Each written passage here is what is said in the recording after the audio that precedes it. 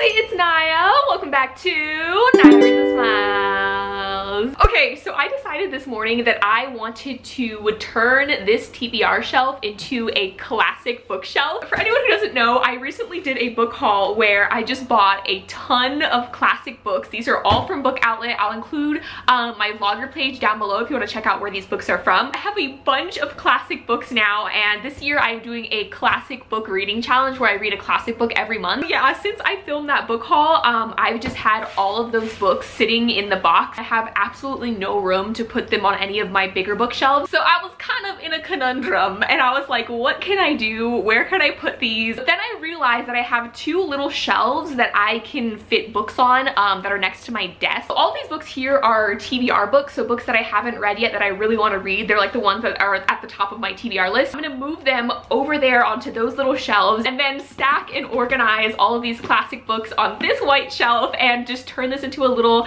like classic bookshelf. So yes, that is what I'm gonna do today, and I thought why not film it and also make this kind of like a chit chat video because you guys really like those videos. So this morning I put a little Instagram story post asking you guys to ask me any questions or to make assumptions for me to react to while I film this video. While I organize, I will be doing that. So yeah, this should be really fun. Grab a snack. I'm not sure how long this is gonna take, but we're just gonna hopefully make this look nice. Now I'm kind of just eyeballing everything and hoping that all these books will fit over there, but I guess we'll find out. Let us just remove these. Oh my god, I still need to read the diviners. I haven't looked at any of the questions yet, so this is going to be completely on the spot. So the first assumption I have here, it says you have a dream to travel the world. Absolutely. Doesn't everybody? Like, I feel like everyone that reaches like, I don't know, 16, 17, 18, early 20s is like, I want to sell all my belongings, buy a van, and travel the world. A ton of countries I want to go to. Number one is Japan.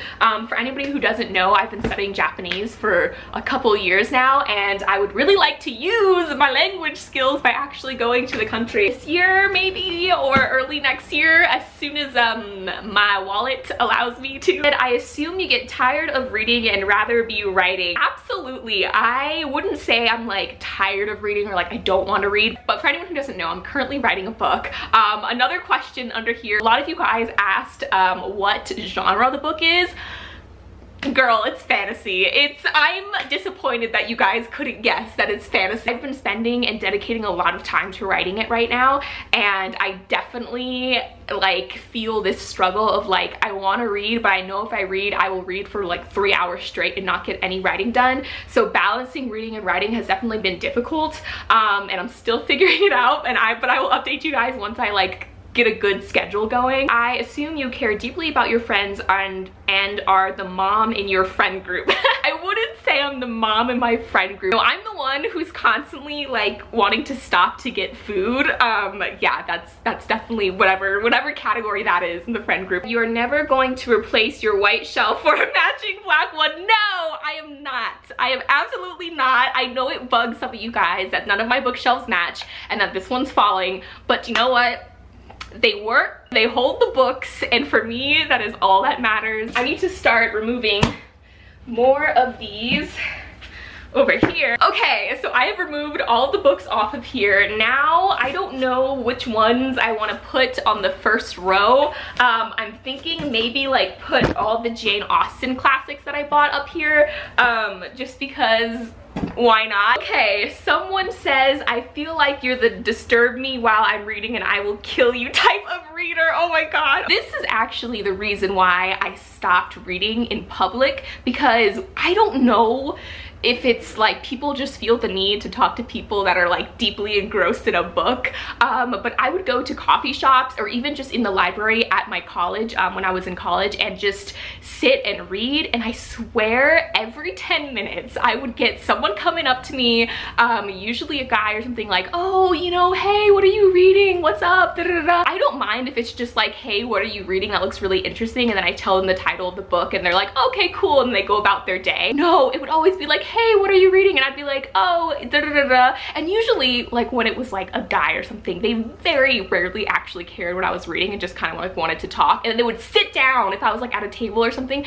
sit down across from me and then just start up a whole conversation. And I love talking to people, but like when I'm engrossed in a book, like, I'm just, yeah, absolutely. I'm definitely like the I will kill you if you interrupt me type. Ooh, I love this next question. Someone asked, who is your favorite male protagonist? That is a dangerous question because I have like 7. I want you guys to pause right now for everyone who's been following for a while and just comment down below who you think I'm gonna say. It starts with an R. If you're an OG viewer, you will know. Did you guess? Yes, Reasoned from A Court of Thorns and Roses series. I know people either love him or hate him. I love him. Yeah, he's number 1. Number 2 would be Warner from Shatter Me. I know some of you guys are like, wait, Warner's second and not first. Yes, he got bumped down once I met Reasoned. I decided I'm actually kind of just gonna low-key color coordinate this and put all the colorful ones on the top first, just cause. Someone asked how to fall in love with reading again. Oh, I don't know if I've ever not been in love with reading, but like been in some pretty deep like reading slump trenches. For me, I always try and go back and reread some of my favorite books, but I know that doesn't really work for everyone. So my second suggestion would I try to pick up books that are really short and really funny. Usually really cheesy books work for me, and that really helps me kind of find the joy and entertainment in reading again. I'm not sure if the person asking this question is like a college student of any sort, but I definitely know, like, if you're someone who's studying literature and reading a lot of books or have to read a lot of books for school, it can kind of take the fun out of reading and make you sort of fall out of love in it if you have to dissect everything you're reading. For me, like, any sort of cheesy supernatural book does the trick. Someone asks, why do you like dystopian books so much? P.S. I love how you are such a positive person. Thank you. Okay, I don't know, like, I blame Hunger Games for like my whole spiral into dystopian. I don't know why. I'm definitely like the person that's a sucker for the As Seen on TV products. Like, if you put on the As Seen on TV channel, I will order everything, like the shake weight, the weird thing that vacuums your carpet, the more out there the concept. Like, for example, with like Delirium by Lauren Oliver, you know, love is a disease. I will buy it. Like, yes, no matter how outlandish it feels. I just love the idea of a future where there's like one idea that's just taken to the extreme, and then what happens to all the people who have to live in that world. Or any sort of book that just revolves around one question, like one what if this happened. I don't know, I just love that, you guys. You know what I want to do actually? I think I'm gonna I told you guys I have a bunch of collector's editions of Alice in Wonderland. I'm gonna go grab those off of this shelf and add it up here. I don't know if I ever showed you guys this, but this is my collector's edition of Alice in Wonderland, my absolute favorite edition. This is the Barnes & Noble's classic, I think. My best friend Sarah got this for me for my birthday, and it is just my favorite thing in the world. So I'm gonna add it up here next to my new Puffin, what is this called? Penguin Puffin edition, I think this one is. What is your dream job? I have like 7 dream jobs. I think something that bugs me that society kind of pushes is the idea that you could only have one dream job, or there's one profession that every person gets to go into, and then that's it. That's what that's your set thing in life. I definitely feel like I'm gonna be one of those people that like every 10 years I'm gonna, or not even 10 years, maybe like every 3 years I'm gonna jump to a different profession. But right now, being an author is like the #1 thing I'm focused on, and the #1 thing all of my energy and passion is in. As far as like professions, man, I wanted to go into just about every profession at some point in my life. At one point I wanted to study psychology to become a therapist, just because I really love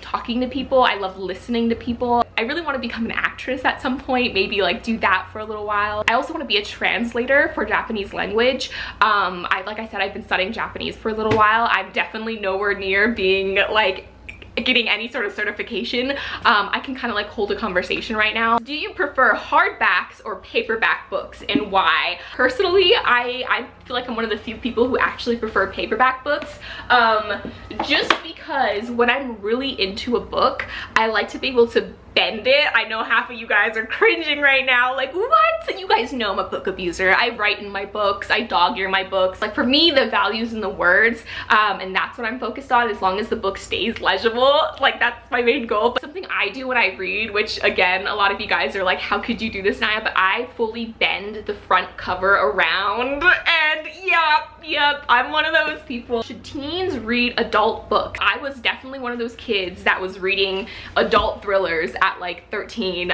Personally, I think the whole like, these are young adult books so only young adults should read them, or this is adult books and only adults should read them, is totally arbitrary, and you should just read whatever you're interested in. I'm a huge Rick Riordan fan, and I think he said in an interview that he was so surprised when he first started doing book signings, because he originally wrote the Percy Jackson series for like 12-year-olds, but he was getting teens and like 18, 19-year-old adults coming to his book signings, and he was just so blown away. I think when we read, we both subconsciously and consciously try to make parallels to our own life. So if you're 13 years old and you're like already working, like I was working pretty young, but you already have a lot of responsibility in life, for whatever reason, financial reason, it can be hard, say, for a person, a kid, to then go and read a book where the main character really has no struggles, or, you know, their biggest problem is deciding what nail polish to wear. That was definitely me when I was younger, when I was really in my sort of dark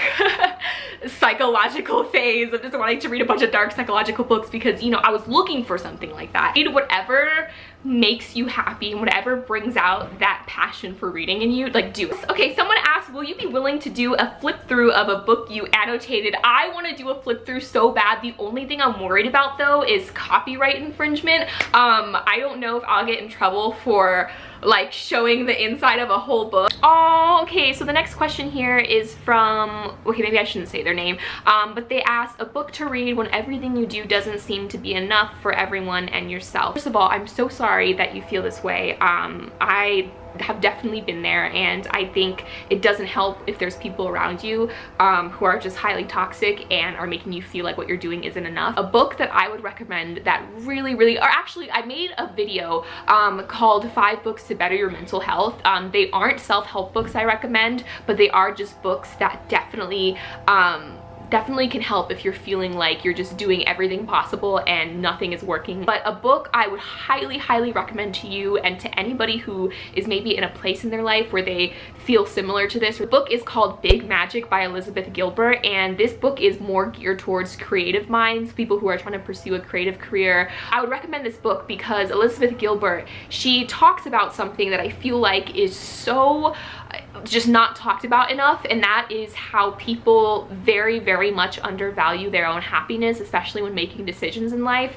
And this book is basically centered around the idea that it's okay to do something simply because it makes you happy and simply because it just puts a smile on your face. Like, that's enough. So anyways, I recommend reading that book just because I think it really is a comfort to anybody who's maybe just in a place in their life where they feel like they aren't doing enough, because I think a lot of that feeling of being inadequate comes from that pressure of society saying you gotta do this and you gotta make this and you gotta hit this mark by this age and this and this. So anyways, Elizabeth Gilbert just totally shatters that idea, and it really helped me personally. This video is turning into more of just me answering questions and actually organizing, but I just realized that I have far fewer classic books than I thought I did, and so I still have a lot of space. I don't think I'm gonna be able to even fill this second shelf here. Okay, I am finished putting all of my classic books on here. My eyeballs can't measure anything. I thought it would take up this whole shelf, but apparently not. I'm actually just gonna go now and fit as many of my TBR books on here as I can. Okay, I am just about finished with this shelf.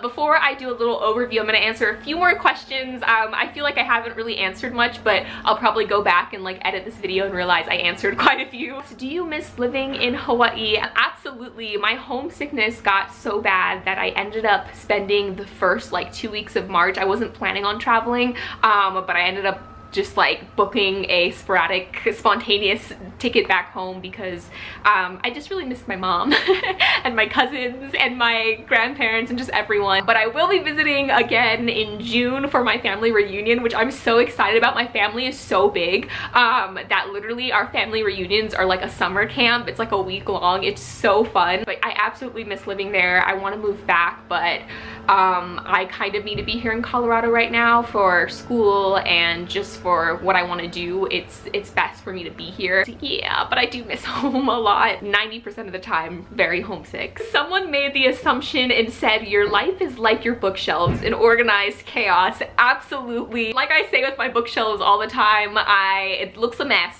but I know where everything is, and I feel like that also holds true for my life. What spelling of your lovely name do you prefer, Naya or Naya? I love you so much. I love you too. Legally, my name is spelled N-A-I, Okina A, and it's actually pronounced Naya. It's Hawaiian. I'm Hawaiian. But when I came to the mainland, because so many people kind of had a hard time pronouncing it, and it just kind of, yeah, I did what a lot of people do, and I kind of changed the spelling. I started spelling it with a Y. My dad originally wanted to have my name spelled with a Y, but my grandmother on my mom's side was like, absolutely not. She's going to have a Hawaiian name. I am just like firm on that, so it's spelled Naya. I prefer it to be spelled with an I. I'm kind of mad at myself for, well, no, I did what I thought I needed to do to fit in, but I'm definitely past that phase in my life now. When I created my channel, I spelled it with a Y, also because I thought it would just be easier for people to say and pronounce. But I've been thinking about changing my channel name to actually the correct spelling, which is with an I. But I feel like I've been on BookTube for so long and everyone knows me as Naya with a Y, so it would be kind of difficult to change. Someone asked, what is your Hogwarts house? Okay, I have a problem with the system. I have taken the test like 4 or 5 times now, and every single time I get Hufflepuff, but I do not feel like a Hufflepuff. I feel like spiritually I'm a Ravenclaw, but they keep sorting me into Hufflepuff, so I guess that's what I am. But yes, I say, you know, I'm a Hufflepuff by not choice, but I am a Ravenclaw in spirit. Someone asked, do you believe in love, and also do you have a boyfriend? No, I do not have a boyfriend, nor do I desire to have one right now.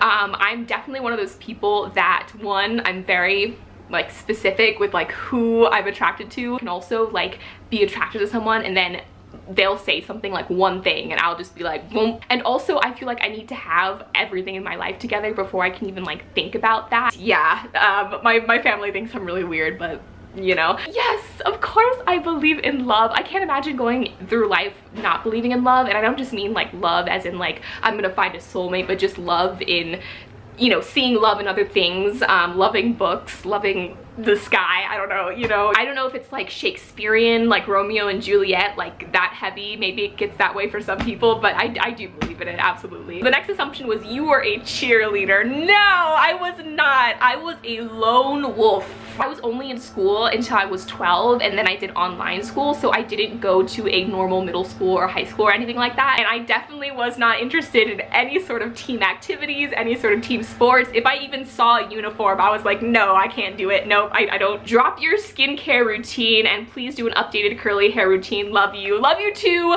Yes, I have an updated hair routine coming because my hair has been growing so much. I love it. I'm so happy. I've worked so hard to try to get my hair to grow, but I definitely have a different hair routine now. I really want to share it with you guys, so I will be doing an updated one soon now that my hair is a lot longer. I'll do a little length check. This, you guys, it's like nearly down to my waist. It's the longest it's ever been naturally curly. I will be doing an updated curly hair routine very soon. I have been using new products. I still use Cantu, but I kind of jumped on the Shea Moisture bandwagon, and I will do a skincare routine in that video as well. I might just do like a little double trouble video. Anyways, thank you guys so much for watching this little organization chit chat video. I will definitely do more of these kind of videos if you like them. I will leave you with a little montage of my organization over here. Until next time, keep reading, and I will talk to you guys later. Bye!